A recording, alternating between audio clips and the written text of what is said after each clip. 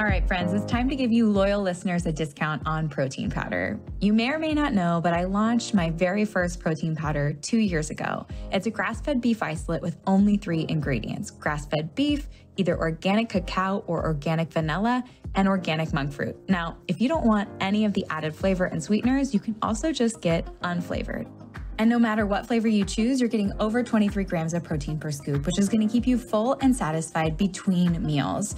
I love starting my day with a Fab4 smoothie and breaking my fast with that much protein. It makes a serious difference in my cravings and blood sugar balance the rest of the day, and I've seen it with my clients as well. Now, I never thought I'd own a product company, but when I got pregnant with Sebastian, I realized the majority of protein powders were chemically extracted or enzymatically extracted, and I wanted to use heat and water only. I wanted minimal ingredients because we don't need those emulsifiers, fillers, or added vitamins, minerals, and probiotics. All of those additions increase the chances that it's not going to work for your body, whether it be bloating, digestion issues. I just wanted pure, clean protein to keep you full and satisfied so you could build the most delicious Fab4 smoothie. And I have to say, I'm pretty proud of the flavor. If you take a look at our reviews on Amazon, you'll see 5-star reviews for flavor. And that is key, because if you don't love your Fab4 smoothie and you don't love drinking your protein powder, you're not going to do it. It won't become a habit, and it's consistency that outpaces everything. So if you're here and you're listening and you want to give our protein powder a try, use the code PODCAST5 for $5 off your order. And let me know if you love it. My favorite ways to apply this protein powder is in my Fab4 smoothie, making freezer fudge, making chocolate milk, making hot chocolate, and throwing the unflavored into all my kids' baked goods. So let me know how you use it. Let me know if you love it, and share this podcast deal with your friends.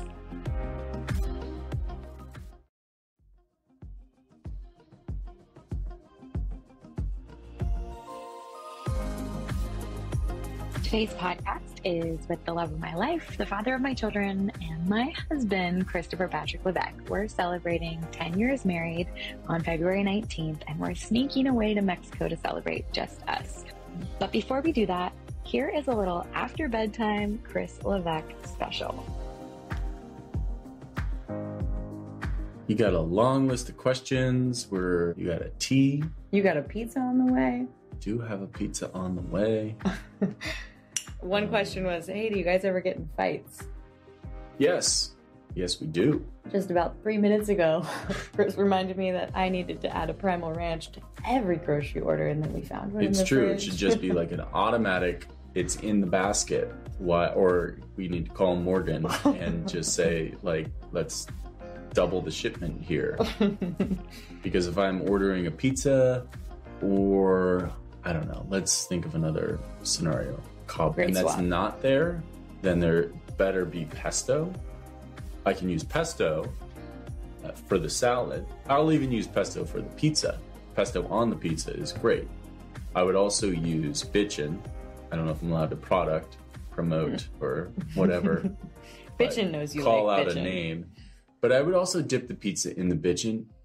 I'll be honest, bitchin isn't the best for pizza. The ranch just has a creamier kind of feel. It's just, I don't think I'd ever dip a pizza in bitchin. Crackers, veggies, for sure. But the chipotle or the cilantro, I gotta have like Italian flavors for the pizza. Yeah, but it has, other flavors that are bursting in your mouth as you're eating it. It's just a nice little taste, It is. Bitchin is good. Anyways, yes, I do have a pizza on the way. And a pliny in hand. In hands. I am. So what was the question? Do we fight? Mm. Yes, we do. I'd say the primary times of argument in the, if you take a historical perspective of the relationship, I think if we start at the beginning, there's the very first arguments, like real true arguments were, you're in dating phase and you're hanging out and you're with your friends, you're just constantly with friends and doing social engagements and what have you as you're, lightning outside. There would be times where it would be like, okay, well, what are we eating? And, I wasn't focused on like what we were eating or when we were eating it. You know, it was just part of like, hey, we're going here next. We're going to do this. We're seeing this person or whatever. So we got in some initial arguments about, hey, I need food. Yeah, the first fight was that I was like basically starving. And I just had assumed like that was, you know, kind of priority number 2 after like maintenance of life for any human, that you would just feed yourself, or like, hey, raise your little flag, like hungry, you know. And we're like, hangry. Yeah, so that was the initial fight, and that happened a few times in the beginning. Once I started bringing food and putting it at your house, I was fine. Yeah, but I totally had to be like, I'm so sorry, babe. I'll check in with you and make sure that you're fed. And well, you just like, your friends were it was so fun. Like back in the heyday, you lived with your college friends after college in what was coined the manor, and it was just like, all the friends were around, be going to the beach or going to someone's party, or I was up on the weekends. But yeah, there wasn't very many thoughts about food from you guys. You guys were just like on to the next thing. I needed to talk about not snacking. I needed like snacks in every pocket. You did. You needed food love. Not only, you know, then, but now. And I would say currently, like 9 out of 10 arguments occur between the hours of like 1 and 4 a.m. when we are awoken by our baby Toshin, and there's a dispute as to the approach to handling him just letting us know that he's awake and that he wants one or both of us. You know, I guess that's the diplomatic way of me saying, like, I'm like, let that kid, you know, work it out for himself. Yeah. And that's a nice way of saying that. I'm just like, let him cry. He's got to cry. He's got to learn. He's got to learn this. You know, he's got to learn how to put himself back to sleep. I've watched the videos. I've filled out the worksheets. You know, there's no other way. But that does, it's like this little, it's like I don't know. I always used to say like getting married is like getting a facial. I've only received 2 facials in my life, but it's like having someone like poke and prod and pop everything on your face and look at every blemish and like pull it all apart. And then you look in the mirror and you're like, my God, like what's below the surface is so revolting and challenging. And I think that in a way, sleep training or just not sleeping in general as an adult is the same thing. It's like you end up like, it's in a much gnarlier scale. It's a form of torture for a reason. Like, so sleep deprivation, like it just grinds on you. So our arguments occur during those hours concerning what to do with the crying child and how to approach, when to go in, what to do. As you would imagine, I'm like, you know, let's just turn it off and roll over. And Kelly will take the opposite approach. And so, well, if I'm going to be up and I'm going to be mad about it, then I need you to be up and you to be mad about it. No, it's really hard. Sleep training is really hard. And being awake and hearing your baby cry, like I'm horrible at it. Like my insides hurt. And so I'm not good at it. And then we're all sleep deprived. I mean, it's not that you're not good at it. It's just that you have like a different I mean, I'm not going to speak for you, but I feel like you have a different emotional tie to it. Like, I'm like, he's not sick. He's not hungry. He's in a little bed that's cozy. The temperature is within a range that is acceptable according to various parenting books. Like, he's freaking out because his brain is developing, right? I mean, like, I forget what it was, whatever the leaps, you know, like they're crying because they're leaping, or, you know, their brain's developing. So it's like, I get it. Anyways, that's when we fight. We also fight just in general about day-to-day things. I think, you know, there's, with 2 kids, and we do have some help from our nanny and from our family, but it's not a ton. You know, I think it's not like 12 hours a day, 5 days a week. It's more targeted, I would say.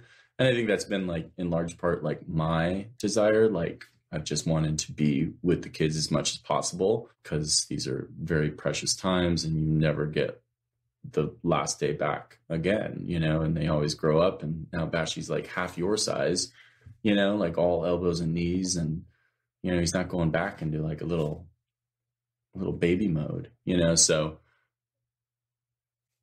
I've wanted help, but I've also like not wanted it. You know what I mean? So that creates, I guess, tension at times over time and the ability to do something for yourself and just have an hour to stare at the wall in a quiet house. And so there's, you know, we fight about, you know, time sometimes. But for the most part, we don't fight. For the most part, we're on the same team. And, you know, we have this like weekly check-in now, or I don't know, bi-weekly or whatever, where we raise certain grievances, kind of like the old Seinfeld Festivus. There's part of the Festivus is the airing of grievances. So, you know, we had one about a week ago, and that was a good opportunity to chat some stuff out. Yeah, I love those. I think that that's been really productive, especially because you're not doing it in the moment. It's hard not to do it in the moment, but you only bring up the stuff that like really matters or that you care about, and you do it in a loving way. You hold hands sometimes. We talk it out. I think we're good communicators, and we have been from the very beginning. Yeah, I mean, you I'd sound like you're like short. No, I don't know. You're a good communicator, and you want me to communicate more, and I think that's natural. I think communication is key to everything. That's why diplomacy exists, and that's why, I don't know, if you get an email from the school saying something happened, you're happier than hearing about it from a parent, right? Right. Communication makes you feel, it builds trust. So yeah, communication. We're communicating right now. We are. We're communicating and we're taping it, which is fun. So that question, we answered that. So let's start from the beginning. How did you meet, and how did you know Kelly was the one? Well, we had two first meetings. I guess that's the way I always used to talk about it. We met at a bar like everybody else until they met online. But no, we met in a bar through a mutual friend, and that bar was near the beach in Southern California. And I think it was a generally pleasant interaction, but like nothing truly like memorable about it, you know, for either of us. I mean, it's a bar. There's like, you know, bros being bros and, you know, loud stuff happening. Oh, I remember it totally differently. Todd texted me and he was like, Kelly, come to my parents. We're having a barbecue. There's a friend of mine I brought down from LA. I need you to meet him. And then my girlfriends and I couldn't get out the door in time to get to his parents' house on time. So we met up at the bar, and I met Chris. I was flirting so hard. My best flirt. I was batting eyelashes. There might have been an arm touch. And he was just like, great, nice to meet you. See you later. Send me your resume. Yeah, I don't know. I didn't have a lot of experience with women or with dating or with super hot girls talking to me. So I just assumed you were just very nice. Like I was like, wow, what a nice person. Like she's talking to me. We're having fun. That was great. But never in a million years, you know, was I like trying to angle for anything. Like for me, being in a bar situation, talking to a pretty girl was like, you know, survival was the primary goal. Like survive, survive, survive. Say nothing offensive, survive. You know, as you're drinking a couple beers, then you know, loosen up, and perhaps I said something No, you were so sweet and so humble. And I just couldn't believe that. I mean, I'm so attracted to you and I always have been. But that you just, I was like, does he not look in the mirror? Like this tall, dark, and handsome guy, and just like I was a contestant on The Bachelor. What are you doing here? Yeah, what do you No, so that was the initial interaction. And then this is like the very nascent days of Facebook, like literally 2005, I think, 2006. I don't know. Mm-hmm. Well, 2007 is when, I guess you're right. No, it was 2006, the summer of 2006. Then March 2007 was. Facebook started in 04 in college, dating myself, but I was a senior. I think that's when 05, 06, 07. I mean, you're still needing a .edu to log on. Like, you know, your aunt and uncle aren't on Facebook at this time. So it's purely college kids. And of course, I'm like, oh, Kelly Brandlin, where are you? Oh, boom. So I followed you, or I don't even know if following existed back then, but I frequently looked at your pictures on my own time without being told by Facebook algorithms to do that. And, you know, you were just like, oh, I'm at the Angels game, and here I am in a jacuzzi with my girlfriends, and, you know, just having kind of fun or whatever. And then we really met, or kicked things off. Another friend, the best friend of the initial friend who introduced us, had a birthday party up in LA, and it was at like, it was at a very like, at the Green Door. It was a club where. It doesn't exist anymore. Yeah. It's been turned over to another club in LA now. None of them do. But so anyways, at this point, I had been following / stalking you on Facebook for like 6 months or whatever. And unbeknownst to me, there was like an evite for this. This is the story from my perspective, of course. There's an evite. I replied yes. You saw the yes as you were looking at the evite yourself. Yeah. And said, hey, girls, we need to go to LA. Yeah, because at the time I had gone to USC, and then I had moved back down to Newport Beach to live by the beach with a couple of girlfriends from high school. And that's when we had met at that bar. And then when I saw the Evite, I hadn't seen you, but I had also frequented your Facebook page to see fun pictures of you at the Dodgers game in a jacuzzi with your friends. I'm not a Dodgers fan, though. I mean, I'm not an anti-Dodgers person, but I'm just teasing. But I did visit I did visit your Facebook page, and then I saw your name on the Evite, and I rallied friends, and I said, we got to go to this party.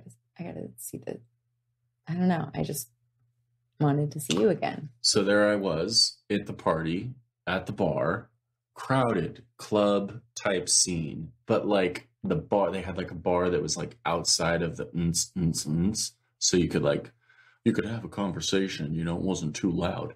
And Kelly walked in, and, you know, I was young and feeling confident because of the, you know, I'd had a beer or two, and I just literally, she walked in the door and I just yelled her name at her. Like yelled it across the bar. Now there's like, I don't know, 500 people at this place or 200 in the bar or whatever, but just yelled her name directly at her, caveman style, just yelled her name. Like, hey, I identify you.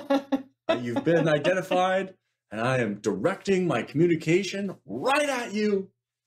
I was so stoked. And she was like, oh. And so we chatted, and we like danced, and I noticed one of the things initially was like, she had these like hands they were like ranch hands. Yeah. They were not like soft and like, they weren't clammy. They were the opposite of that. They were like, oh, is this woman like they were rough, and I don't know, just like has stuck with me through all these years. Hung out there, went outside, all her friends were there, you know, like a little group of 6 or whatever. And everybody was talking about Coachella. These are the days when, like, instead of like being on my couch and watching Coachella on my computer, we actually went. They're like, oh, you guys are going to Coachella. Where are you staying? And I was like, oh, we're staying in a condom. And everybody's like, what? I was like, I mean, a condominium. we're staying in a condominium. But I actually said that in front of like, I don't know, like 5 of your friends and 5 of mine, like group setting, like half circle. And everybody's like, oh, Chris and Kelly seem to be like chit-chatting a little bit. Let's like give them kind of the floor here to like, oh, let's talk about things. And I'm like, where are you staying? Oh, I'm staying in a condom. Sweet. I mean, it was so bad. Then we went to an after party up in the hills, and there was twinkling lights, and there was a pool, and we went outside, and we had a little kiss. Woo! That was it. Pretty much it. The rest is history.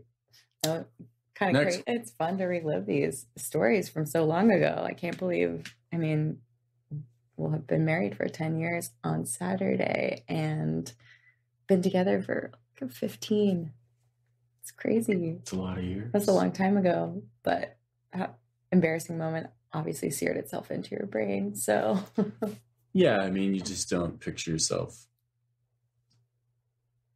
I mean, it just went down in such a natural, weird way, you know? I didn't think twice about it. I didn't even remember you saying that. I know you told me that story like months after we got together, but it didn't even faze me. I was just too smitten.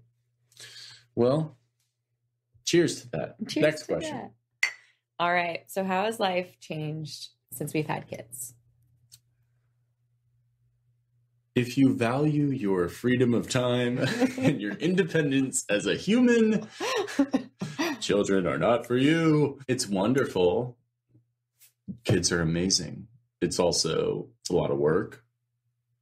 It's like grunt work. It's like dishes and laundry and cleaning up stuff. It's emotional work. It's teaching. It's trying to create like little balanced, happy little humans to contribute to society for the future, and realizing that they're going to raise kids one day. So everything you teach and say to them, they're going to pass on. So it's a lot, but that's why we surf or do yoga or watch Netflix at night to like ease out from that. But like, I mean, how has life changed? I mean, you got to have kids and you'll see.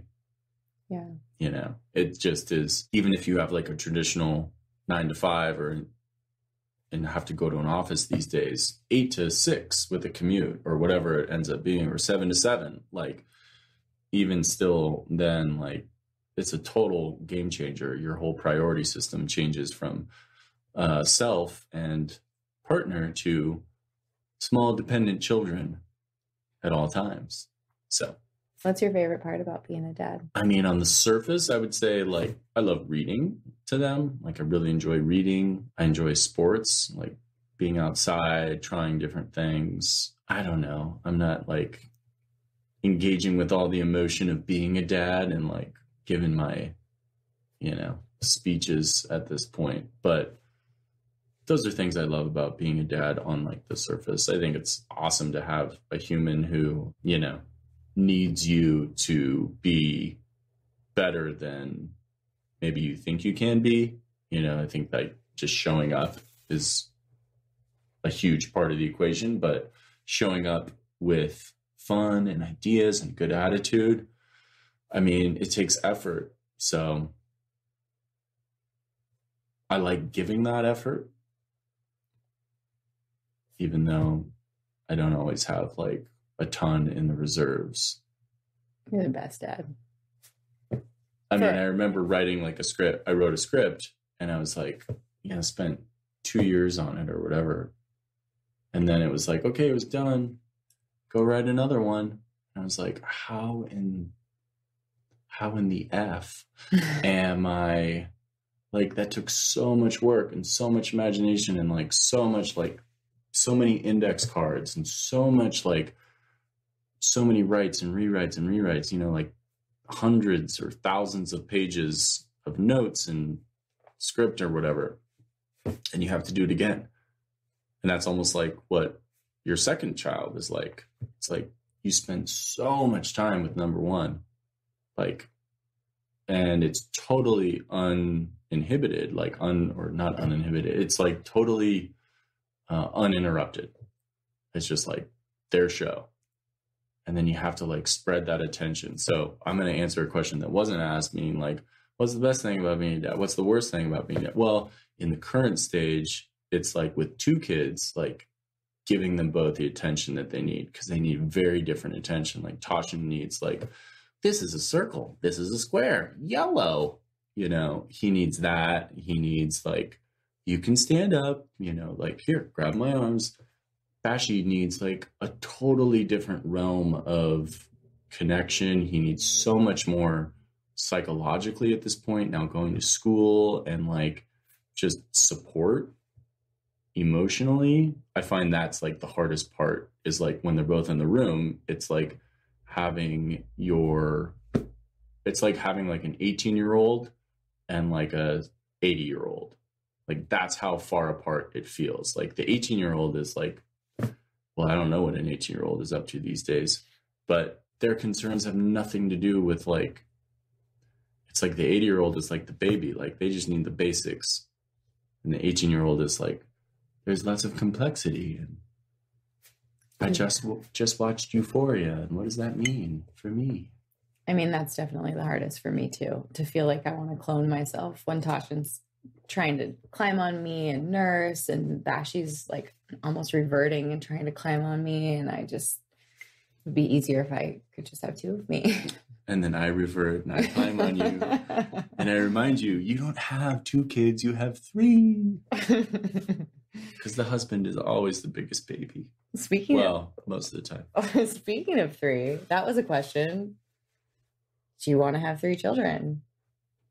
I mean, I do. I'm like, you probably have some psychologist you've had on your show, on your program before, and she's going to listen and be like, when he says, I mean, I do, that's like, it's like, he's unsure. He's unsure.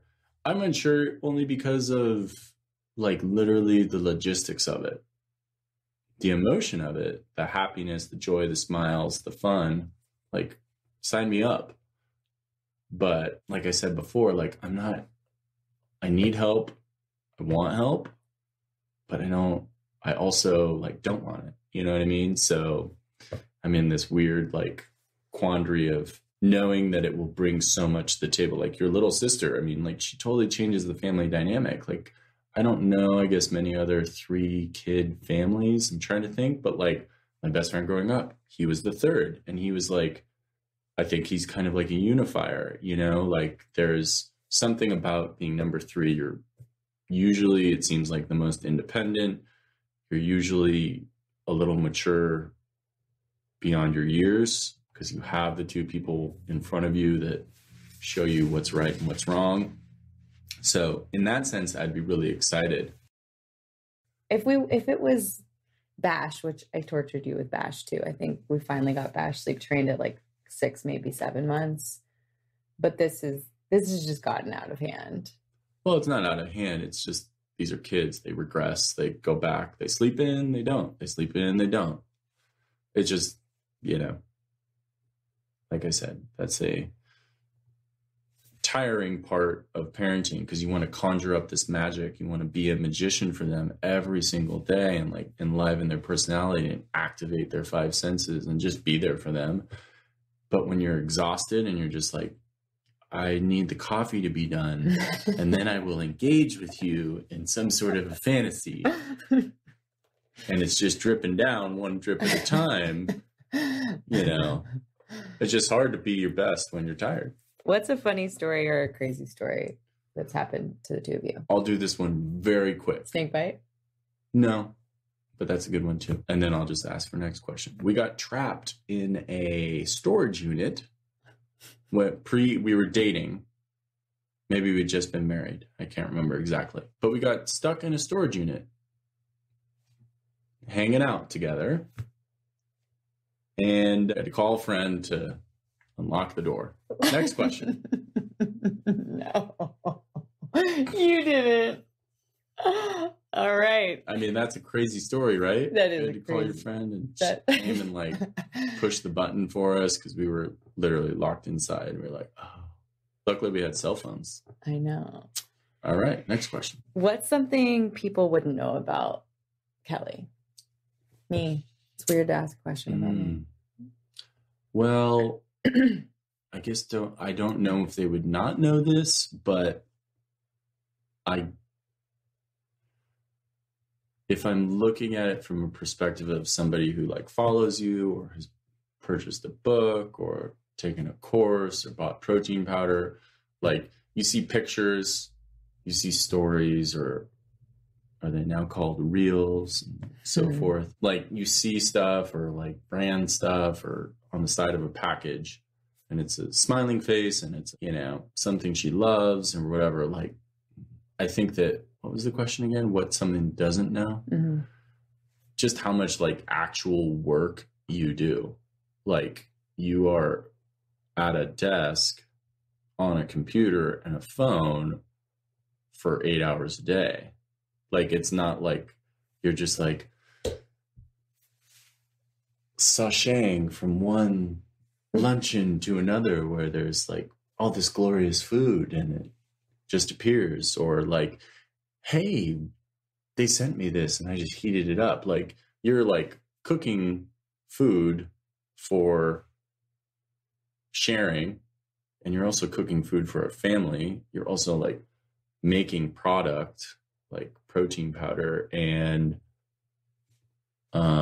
making a whole ton of decisions about a bunch of different things, and managing relationships and making sure that you are, you know, doing not only what's like required of you, but like what the right thing is to do. It's like work, like capital W or all caps. Like, it's not just, you know, I don't know. I think you could like talk, like when you think about like an actor or an actress, you're like, how hard is it to just, you know, say these lines in front of a camera? And I'm sure there's some that mail it in, but there's a bunch that really truly care and try to understand what they're acting about and like why or whatever. I don't know. It's kind of the same thing. It's like you put the work in and are doing so many other things that no one ever sees. And so it's like, I don't know. I'm not sure if you have another book or not coming, or you do/don't, but we were talking about it and it was like maybe more personal as to like your story individually, not like here's teaching you about blood sugar balance or like plans to follow or like nutrition. It was like a little bit more about you. And one of the chapter titles was The Accidental Influencer. And I think that's like how I would think about you. Like, you did it as part of your business because it was what, you know, allowed you to build a client roster and also share information with people. It wasn't like you set out to have that aspect be, you know, kind of like a dominant thing. And honestly, I don't even know if it is at this point. I guess I'm just saying, at the end of the day, like, Kelly's doing as much work, like work, as she is like food play. So maybe that's something people don't know, or maybe they do. I don't know. Yeah, I mean, well, thank you for seeing that. It's a lot. I don't think people realize, but I love what I do, and I love being my own boss, and I love that I got to hire my sister. I even loved when you were my attorney. Do you want to come back and be my attorney? No, never. Ellie's doing a great job. We love Ellie. Ellie's on mat leave. But speaking of which, you left a big corporate law gig to follow your dreams to write. Yes, I did. What has that transition been like for you personally? Well, I mean, going back to the transition initially was like, I mean, I'm trying to think of the song right now. It would just be like The Sound of Music, man. I mean, it was like running through the fields, leaping for joy and like spreading my wings. You know, you get chained to a desk in a way, having to be there all the time. And there was like, you know, 7 or 8 solid years where like the weekends weren't my own. Emails would come in at 10 or 2 or 5 or 7 a.m. or p.m. And, you know, just like the constant anxiety of having to like know that something else was right around the corner, even though for life it just is. Like, I guess in a way, lawyering is a great prep work for being a parent. There's no like, if like the babies, the children, the toddlers, they're like partners, and they get what the F they want, and they will email you at 3 a.m. and be like, hey, I gotta like, you know, I need this on my desk by 8. Like, seriously, they just are like, hey, there's poo in my diaper. You know, like, I need you to come into the office. And you're like, okay, I was just like at like coffee brunch with my friends who were all working in tech and like sitting in like egg chairs, and like, I'll come in and do homework for 8 hours. And that's what being like, I don't know, as you get further up the ladder, or depending on the type of lawyer you are. But in my instance, it felt like doing homework for all day. And sometimes it was really fascinating because you'd be part of deals, and I did mergers and acquisitions and securities work and public and private corporations. So there was fundraising, there was going public, and that was really exciting. But I just got burnt out. I was about 30, I think, when I pulled the trigger to get out. My boss was awesome, but he had 2 heart attacks in his life. And I was like, not about to have a major organ failure. So the initial transition out was really easy, because it was just like, I'm free. I can like do what I want. I'm not like answering. I'm not like, I don't know. It just was, when you have a boss or somebody above you who not only demands your time and attention, but in the like lawyering world, like if you screw up, like there's ways as a young associate that they kind of like can massage that or rectify it or whatever. But like, your job is to not be wrong, literally ever. So like whatever case you cite should be directly on point. Like over time, I think that pressure for me just became like too much. Like I always have to be right. Like I don't like, none of this even matters. Like these are laws that men wrote, and we live on a planet and the sun's going to explode one day. Like, what are we doing? So the transition out was very like, cool, awesome. And I spent a couple of years writing a script, and I loved it. And I had some really talented friends who were agents, people in development, help me, you know, give me advice and let me like show it to them. And then we shopped it around, and unfortunately it didn't pan out. Like that script didn't pan out, although like 3 years later, one virtually the same came out with the same name. And from there, you know, that was a tough part of the transition, is like you go, I mean, here's what it goes from. You go to your parents, like at this stage, I don't know, when I graduated law school, I was 25. So I was pretty young. And then you're like, I guess, no, I was maybe 24. I don't know. It was like 30 or 31. Like you go from like going home and like dating somebody, and your parents' friends like asking what you're up to, and you're like, oh, we took a company public last week. And they're just like, oh my goodness, like you're really doing things in the world. To like, what do you say to that? Like, yeah, I wrote something and everybody said no, you know? And so again, you're probably like, your psychologists who listen, if they do, will probably be like, he cares too much about external validation for like whatever. But like, I don't know, like that's the way I'd explain it. The transition goes from, I'm super excited, I'm getting to like follow my passion, to I'm a total failure and have to report that fact to all sorts of people in all sorts of situations. Because like, what's the first question everybody asks? It doesn't matter. Like, oh, hey, my name's John. Like, what do you do? You know? Yeah. And it's like, well, I'm trying to do something, or I'm doing this. I'm a writer. Oh, well, what have you written? I've written a script. Oh, anything I would have seen? No. Rejection. Okay. What are you working on now? Other things that will likely be rejected. You know? So it's like the transition is from like, you're this like, oh my goodness, like you went to law school. It's not like being a doctor, but like a lot of the elders in the world would look at that as like a noble profession, and you don't need to explain yourself. You could just be like, I'm a lawyer. And they'd be like, oh, he's buttoned up, honey. He's got his life together. Look at him.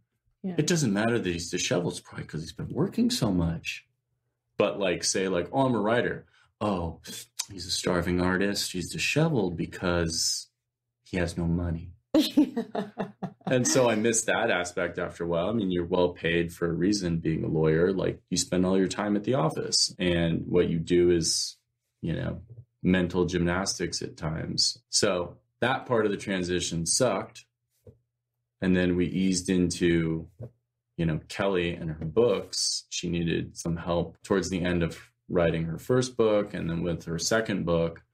And I was luckily able to be there for her and, you know, write a book with her, you know. So there's like, I don't know, the transit, like, I'm just focusing really on the word transition. Like, the transition was amazing, but like the 5 years out, and now I guess 2014, 7 years, 8 years out, like, it's a totally different like feeling. And I think I've moved past like I used to walk across the street in Brentwood and be like, what are these people in these cars thinking of me? It's like 11 a.m. and I'm holding like a, you know, a laptop bag. Like, do they just think I'm the biggest DOUCHE in the history of the world? Like, what is this guy doing?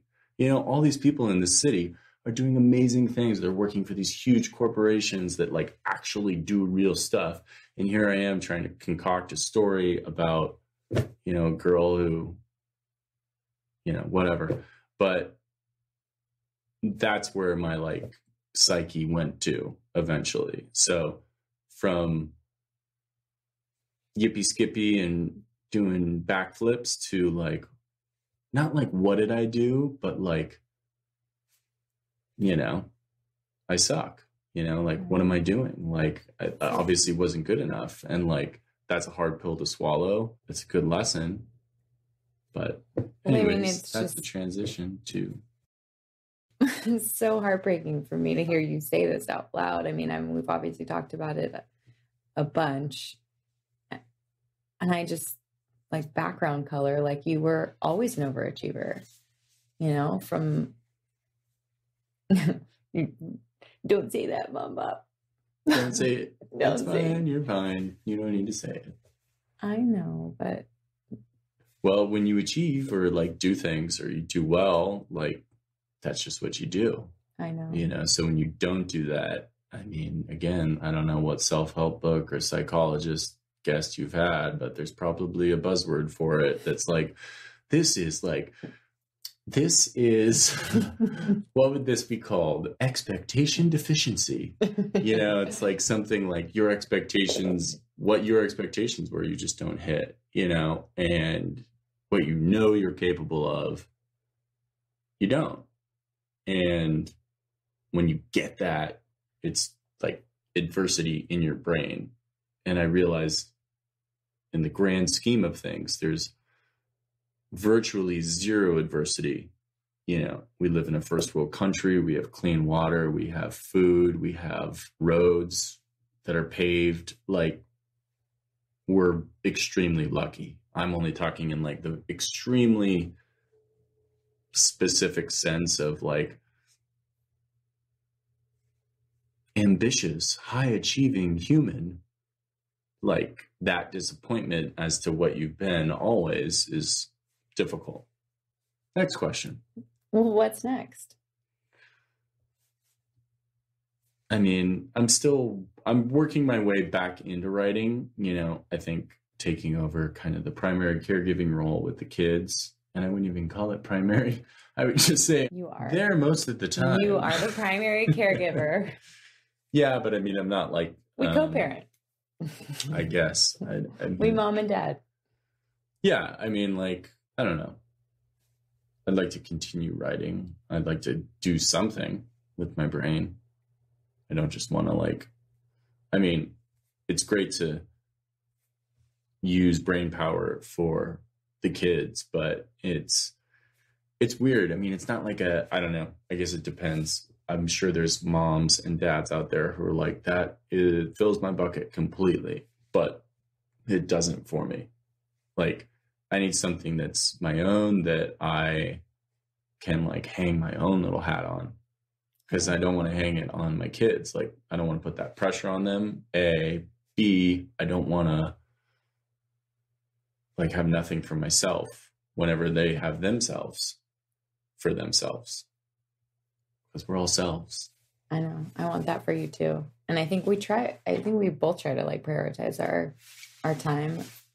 I mean, I love that we have help now a little more consistently, and that you are getting time to yourself to go do that, because I mean, selfishly, I know The problem if I just stole your story and sent it to my editor, she would buy it.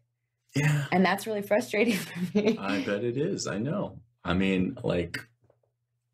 But you have to be the one to do that. I do. It'll be like a moment. It'll be like I'm a Weeblo transitioning to, that's like a Boy Scout joke. I don't remember what you go from to get to Weeblos, but I was a tiger cub and you cross the bridge and you turn into whatever you turn into next. But yeah, we'll see. Working on some stuff now, but it's much more basic. It's children's stuff. So writing rhymes is how I'm passing the time. I love it. How do you two, well, let's do this one. Is Be Bad by Chris really bad? Pretty bad. I mean, not terrible, but like, for instance, tonight I got a pizza and it's got sausage, pepperoni, and some other meat on it. It's like the carnivore one. That's kind of like a once a week type of thing. You really drink smoothies was another question. I do.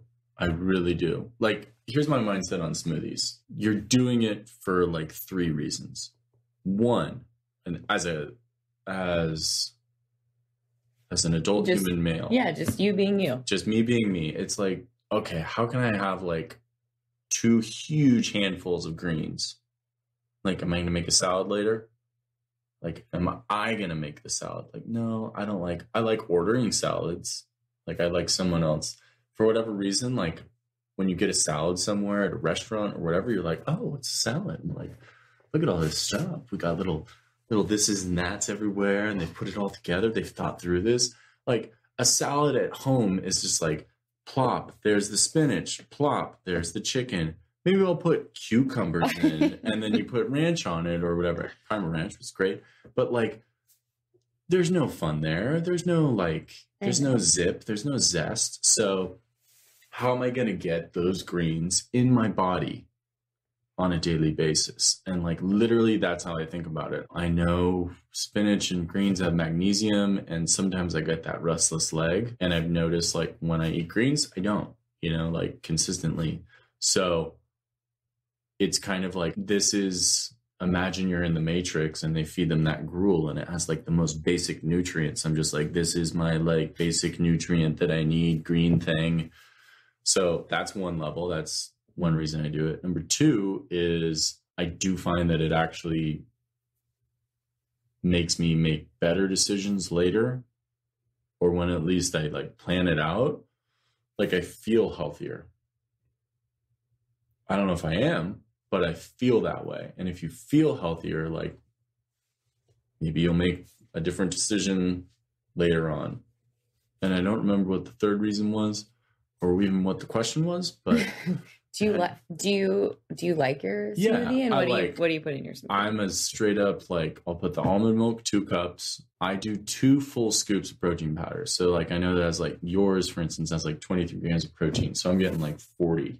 Yeah. And I know you said like, that's only for like hardcore athletes. Like, you're a hardcore athlete, babe. Not really.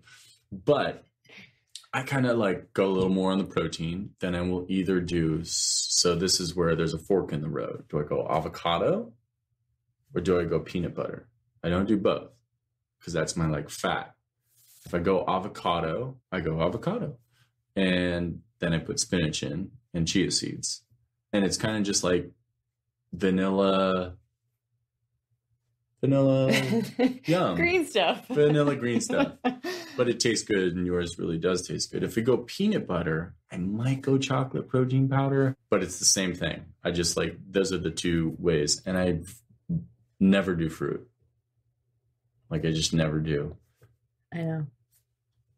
I just don't feel like for me, that's not like the point of the smoothie is for it to taste good. And I'm not saying it tastes bad. I'm just saying, like, the point isn't for me to be like, oh, I'm at Jamba and like, woo. It's like, this is like fuel and nutrition for the cells to do what they need to do and to set me up later for success. So the propaganda has worked. I am, I'm doing a little more fruit with the kids these days, a few blueberries and like whatever. And it does make an impact. The banana does, definitely. Haven't dived into the apple, but like, again, like, I don't need to be convinced that a smoothie is good for me. And I don't need to be like, my taste buds don't need to like be like doing backflips, like, the inner goddess style Anastasia Steele to like say this is a good thing. They just like are like, oh, this is good. Right. What's your next question? You're like, okay, all done podcast. Let's see. You can ask me everything. I mean, just keep going. I know, but we kind of jumped around. You need a pen? Just cross stuff out. Yeah, it's not really my thing. See, now if I was doing this and this is my podcast, I would have had like, it would have gone, I would know exactly where I was. And I know, but I'd rather. I'm not making fun of you. It's just, this is the difference between, I know, you're a good flow. No, I don't know. What is the difference between us? I mean, like, who is Chris as a person? I'm sure people who listen to the podcast already are like, they already know. You? No, I mean, just like what the difference is. You probably talk a certain way and come off with like a certain vibe, and I probably come off with a different one. So, what's your vibe, babe? No, my vibes, I don't know. I mean, well, the whole reason for this podcast is that we're celebrating our 10-year wedding anniversary. So I'll ask this one.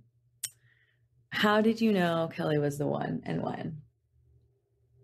I think I knew back in that bar when I yelled her name at her at full volume. I don't know. I didn't have a lot of girlfriend experience prior to that. I did, but not like extensive or even, I don't know. I'm sure like a lot of guys would have wanted to get to know her as well. I don't know. I just knew.